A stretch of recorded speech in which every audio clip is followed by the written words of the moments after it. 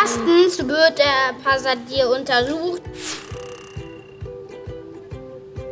Wenn du piepst, dann hast du irgendwas Metallisches. Dann müssen alle sitzen bleiben und sich angeschnallt haben.